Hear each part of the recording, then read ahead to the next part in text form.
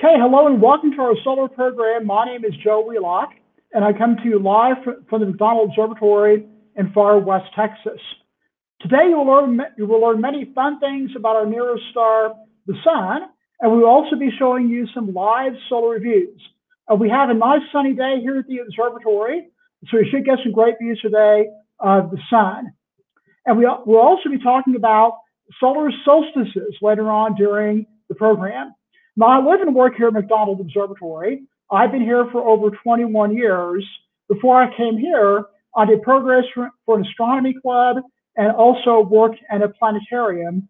I have a degree in electronics, and I've also had courses in chemistry, physics, and mathematics, but my real passion has always been astronomy.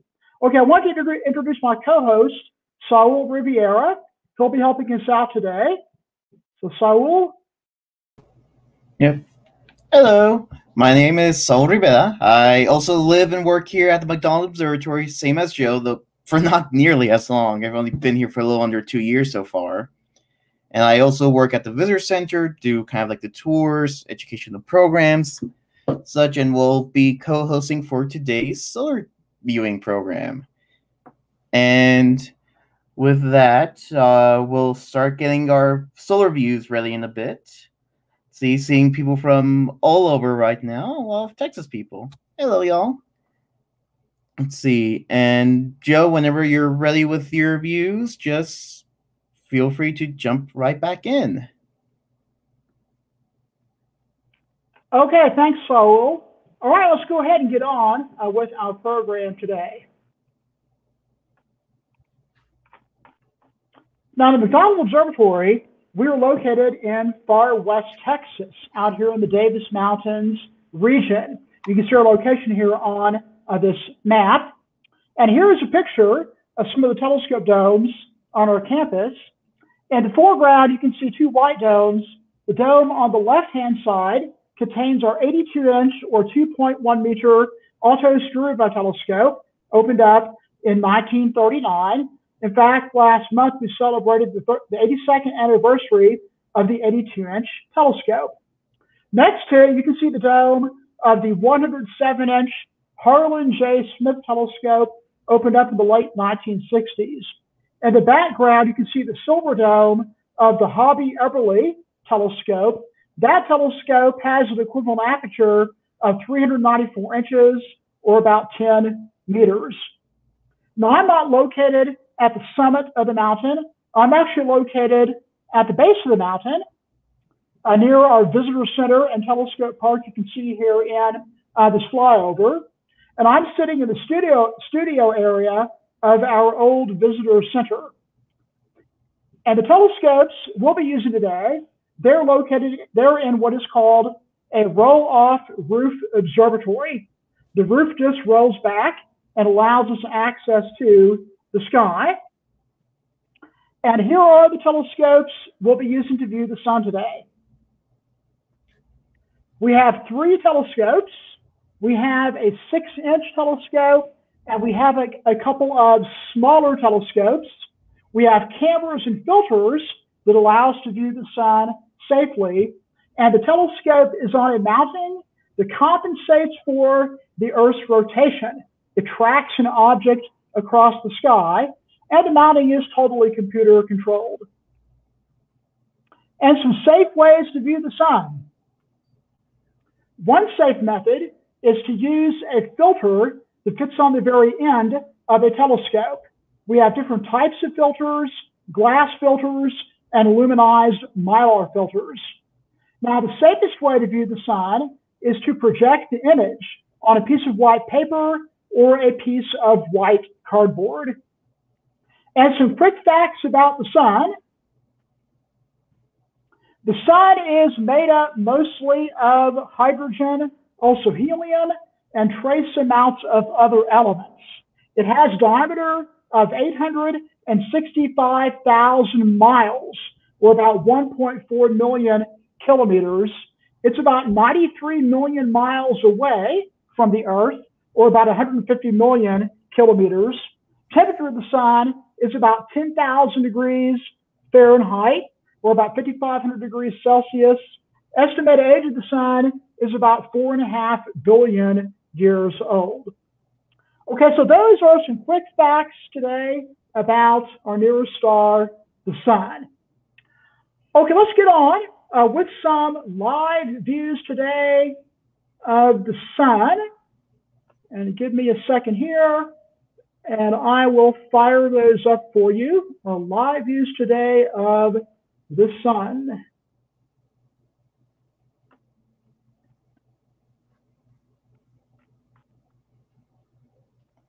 Okay, so here we have a live view of the sun. Let me add my face for a minute.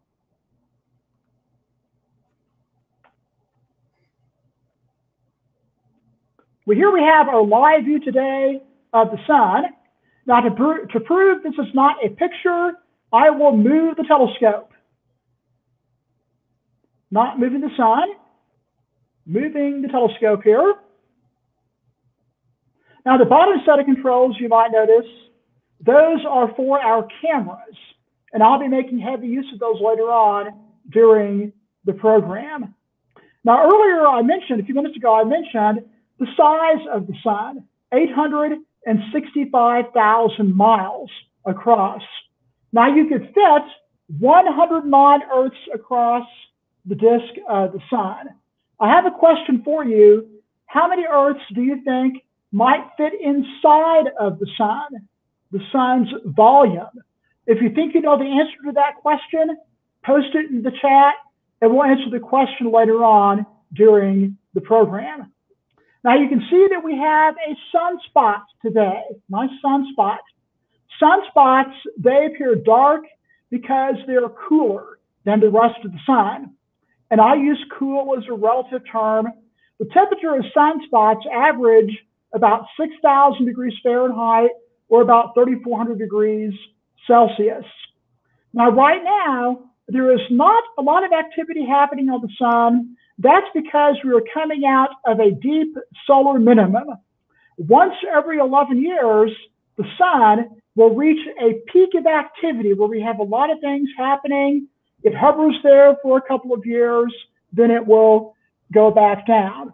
Now, our next solar maximum will be in about 4 years or so. And another thing you might notice on a view of the sun today is it has kind of a grainy appearance to it, like a peel on an orange. That is called granulation. In fact, I want to share with you a video of these what we call these granules close up. So let's say goodbye for a minute to our live view of the sun, and I will find this video in my slideshow here. So let's find that video. Here we go.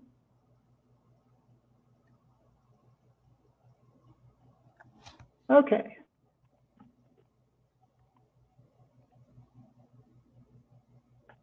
Let's share my screen here.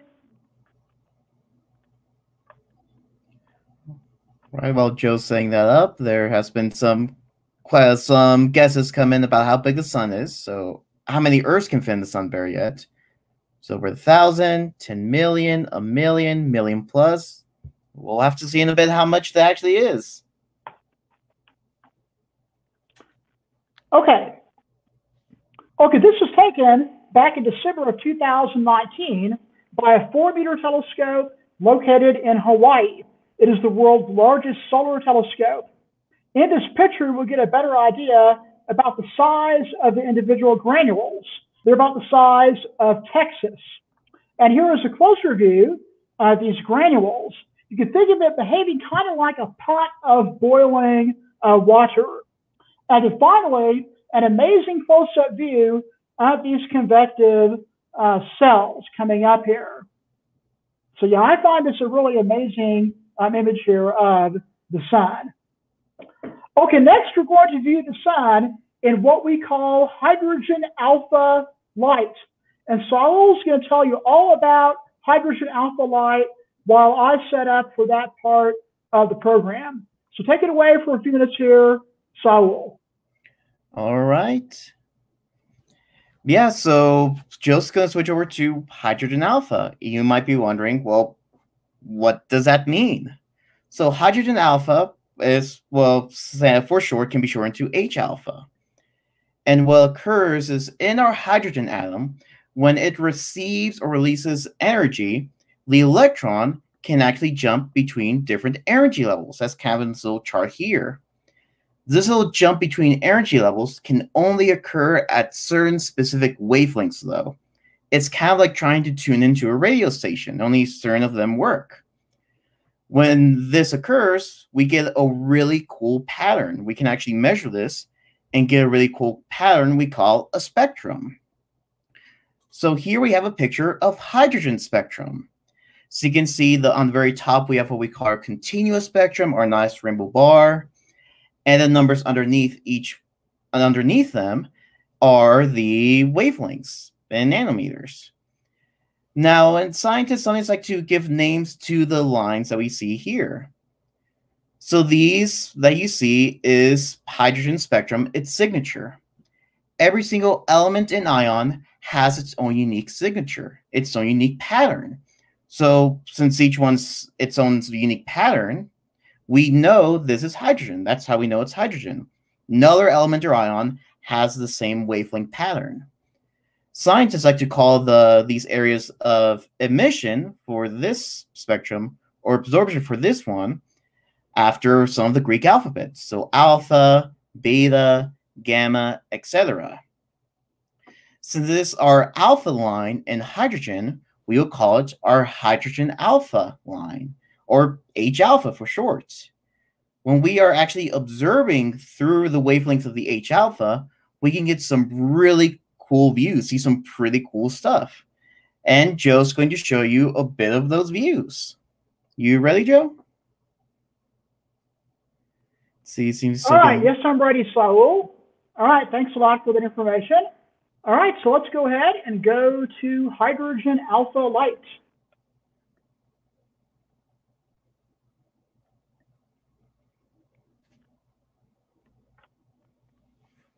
Okay, so this is a view of the sun, again, in hydrogen alpha light, as Saul described to you here. Now, the sun, let me put my face up for just a minute here.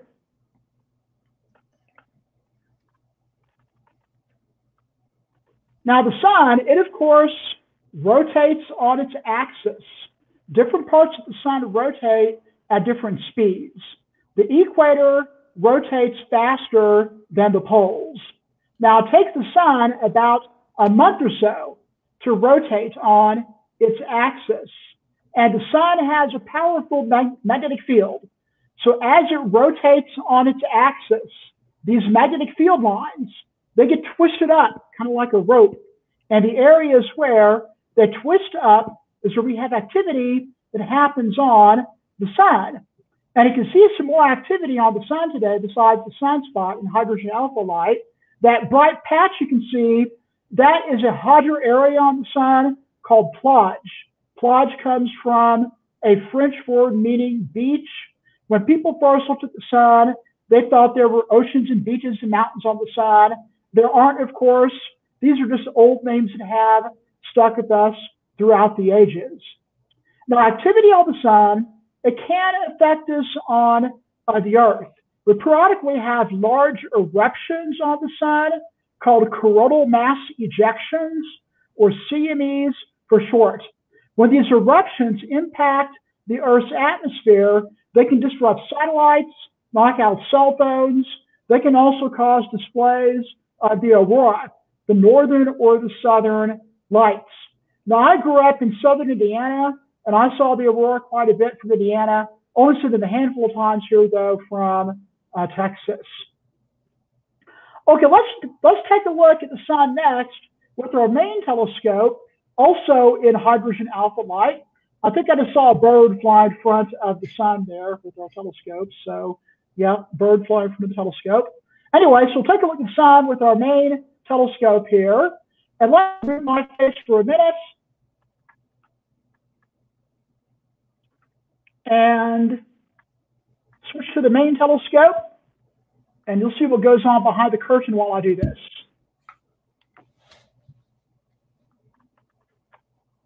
Give me a second here.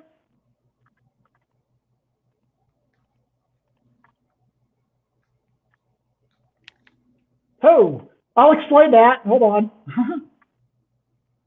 Yeah, that isn't lava erupting from the sun. Nothing like that. Yeah, what you saw, that was a feature of the software that allows us to adjust the camera settings to the proper saturation, brightness, and contrast settings. So, okay, so let's move the telescope and find that sunspot grouping. Let's slow the telescope down. Hold on. There we go. Moving too fast. Find our friendly sunspot today. Here it is. Take a look at that. Nice sunspot there. Center it up a bit. Oops, wrong way. Okay. So you notice the sunspot has a darker center that is called the umbra and a lighter outer area, the penumbra. These are Latin words meaning shadow. When people first looked at the sun, they thought they were shadows on the sun. These names, umbra and penumbra, are old names that have stuck with us throughout the ages, also used in describing shadows during solar and lunar eclipses. In fact, we had a nice lunar eclipse visible last month, and I got out to see it myself. It was an early morning eclipse. Didn't get any pictures of it, but I did get out and took a look at that eclipse. If you missed it, there's another lunar eclipse happening on November the 19th. Okay, let's move the telescope to a different area of the sun that we call the limb, not the edge, the limb, spelled like a tree limb. And I'll move the telescope here.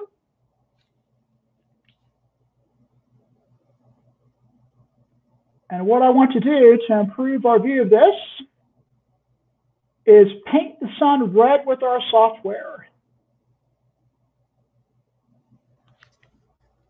There we go.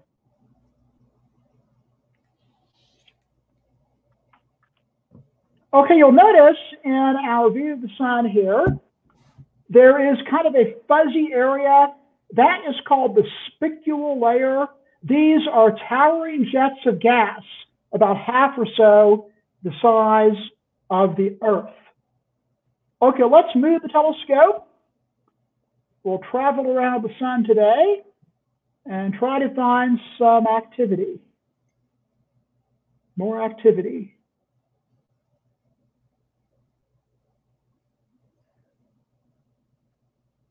Let's see here. I'll probably have to do some camera adjustments.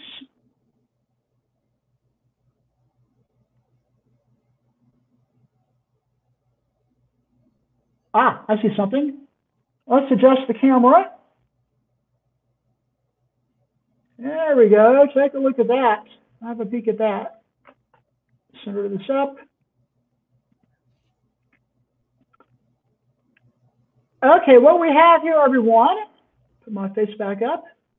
Oops, go this way.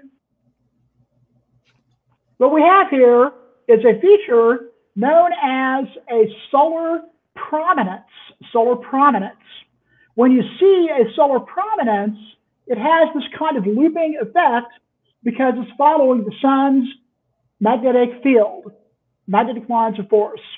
Now, this prominence here we can see today, it extends about 15,000, maybe 20,000 miles away from the limb of the sun. In fact, that brings you to the answer to the question I asked earlier: how many Earths would fit inside of the sun? The volume of the sun? The answer is 1.3 million. 1.3 million Earths would fit inside of the sun. If you got that answer right, give yourself a gold star.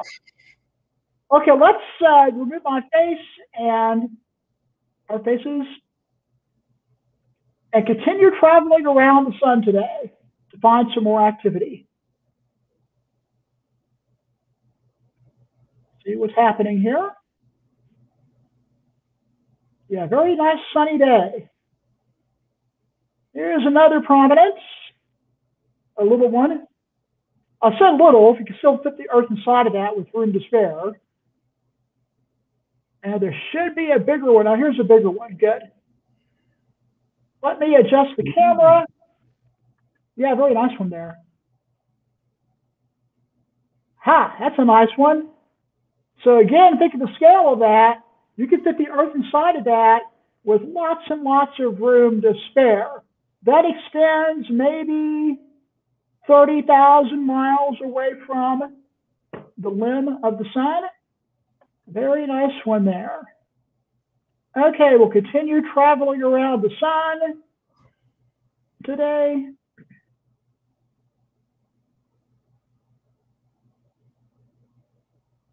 Nothing over here.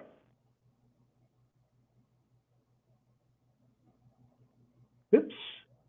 Got some wind today, buffeting the telescope. A little breezy. At least it's clear and not raining. That's a nice gust of wind there.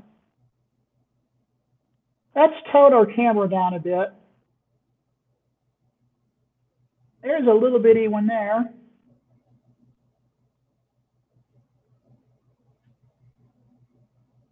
Let's tone the camera down more on this one.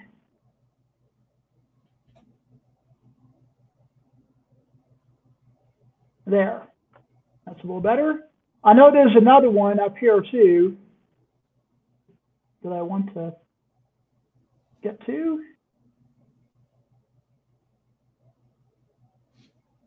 Somewhere up here. I thought it was there earlier when I was checking things out. Oh, there, I passed it. Here it is.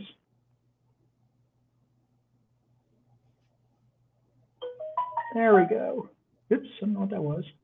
Okay. Another prominence. They're not as big as the ones that we saw, the other ones that we saw a couple of minutes ago. Now, the wind, I mentioned a minute ago that we have some wind kind of shaking the telescope today. Even on a calm day, there is a bit of motion. That's because of distorting effects in the Earth's atmosphere. Standing on the Earth, looking at the sun, or anything else in the sky, is similar to standing in a parking lot on a hot summer day, and you see the heat waves rising up. This is why telescopes, like the Hubble telescope, are so great, is because we're away from distorting effects of the atmosphere of the Earth. Now, I'm sure you've heard the poem, Twinkle, Twinkle, Little Star. Our technical term for twinkling is called scintillation. So I guess if you want to be more accurate, you could say, scintillate, scintillate, ball of gas. A little less poetic, more accurate than twinkle, twinkle, little star. Okay, so I will have some more things to share with you while I set up for our next part of the program, which will be about the solstice. So take it away for a few minutes here, Saul. All right. Thank you, Joe. Got some really cool views of the sun today. So what I'm going to talk about next is a bit about, well, where we work, the Visitor Center. So the Visitor Center here at the McDonald Observatory is currently open to the public, but reservations are required if you want to visit. Some of the things we are currently offering are guided tours. So we take you along the summits of the mountains, talk about the history of the observatory, the research going on here, and can take you into the gallery of the Hobby Everly telescope, the largest telescope on site and one of the largest telescopes in the world at 10 meters in diameter, so about 30 feet across. And in the gallery, there's a window that lets you look onto the dome floor, so you can see them working on the telescope, switching out mirrors and updating instruments. Really cool. The other thing we're offering is the evening sky viewing program. So originally more known as our constellation tour. We'll point out different constellations, how to find them, the stories behind them, and give you an overall tour of the night sky. Another program we're offering is our Star Party program. Now, traditionally, pre-COVID times, the program will involve looking through different telescopes, being in lines, going up to different telescopes, looking through them, and getting different views. Right now, what we're doing for the time being is we're still giving views through telescopes, but they're being projected onto a screen in our patio area. So there's a camera attached to the telescope, it's getting some of those live views, then projecting them onto that screen. And you can get some really nice details with this due to long exposure times. If you don't want to do any of the programs, just want to drive on up and visit the visitor center, the gift shop, or the exhibit hall, we also offer general admission. That reservations are required for that as well. See, also let me answer some questions that might have come in. Here's one from Linda M. What causes solar prominences? So a good question. So the thing that causes solar prominences is actually the sun's magnetic field. Material can latch onto the field and begin to loop around with it, giving it that nice big looping motion. And the sun's magnetic field is a bit more chaotic than Earth's. It does go from north to south, but due to the sun's rotation, when gases rotate, different parts move at different speeds, it kind of ends up, you can say, ends up twirling around the magnetic field, almost making it all wild, like a ball of yarn the cat got to. And since it's kind of all over the place, when the prominences follow them, they kind of appear in different areas of the sun. See, it seems Joe's ready for the next part. You ready, Joe? Yes, I will. Can I steal your cat analogy? Oh, sure. I like that. That's a good one. I haven't heard that before, so I will. I may use that during in a future program. Okay, yeah. So as Saul mentioned, we're currently offering various programs here. We hope to see you all out here in the future as we begin to offer more programs. So okay, so let's go ahead and talk about the solstice here. Find my slides.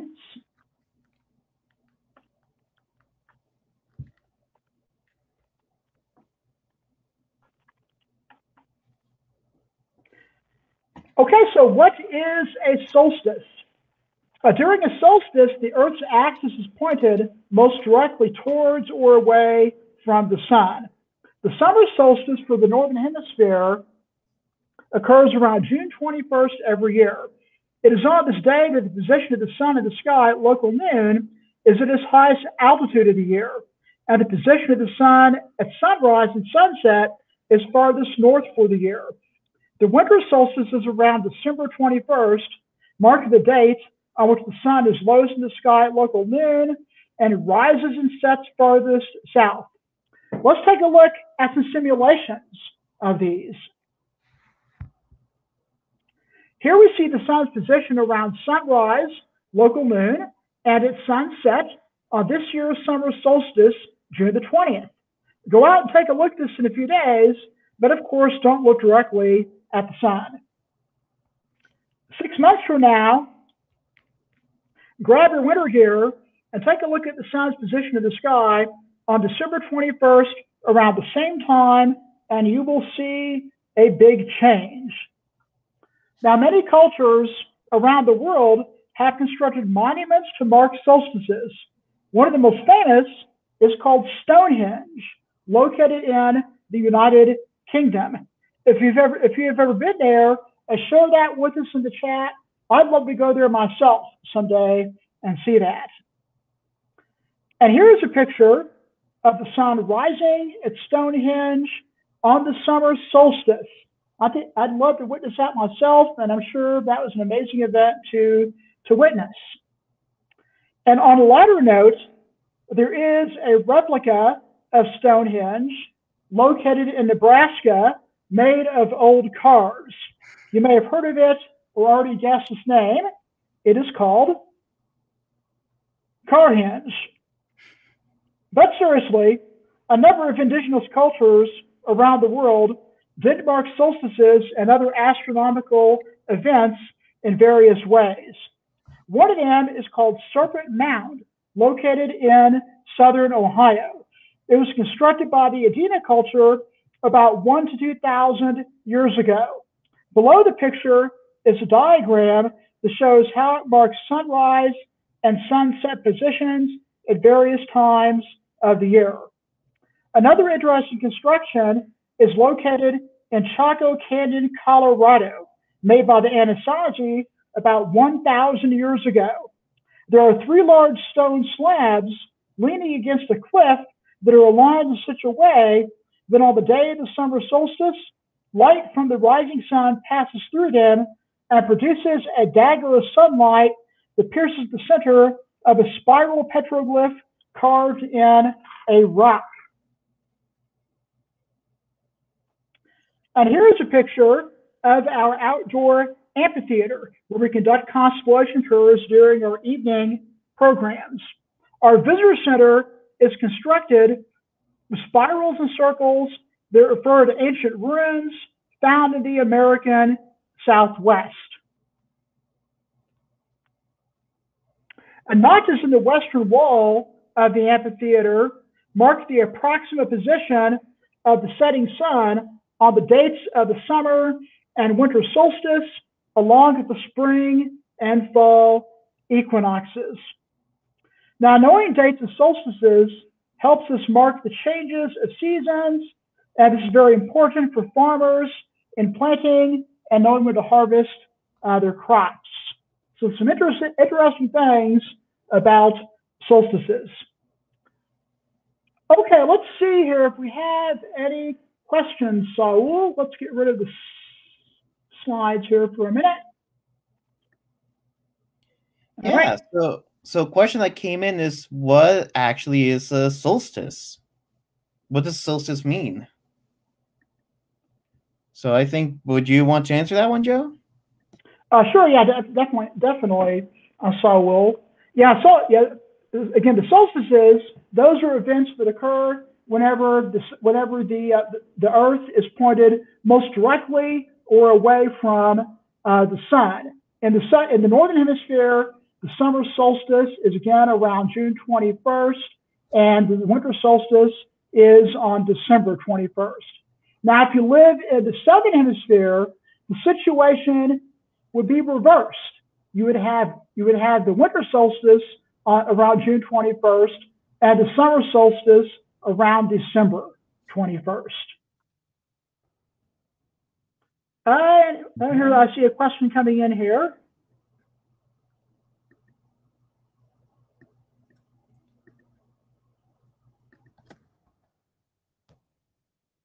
See, yeah, feel free to drop your questions. Yeah, and the solstices also mark the longest days of the year, right? Yes, and it comes from the root word of meaning, soul or still. It appears to stand still. Misunderstood the question there, so. Let's see, here's one from. Oh yeah, sorry. No, go ahead. Say one from Dan Presser. Is there any difference between a summer solstice each year? Has the sun moved? Any difference in between the summer solstice, the solstices each year? There's a slight difference in the dates. That's because of the centrices and the orbits of the Earth, and also the tilt of the Earth's axis. So there can be varied differences in the dates of when they actually occur, but they're usually around June 21st or so. All right. Oh, here's one from Linda M. Will the McDonald Observatory be observing the summer solstice in your amphitheater this year? It's not really something we do an event for the solstice. It's just kind of cool thing. There actually is a way you can kind of observe it at home or do some activities, which kind of Joe will get into a bit later. But we don't really do any special events here at the observatory for the summer solstice.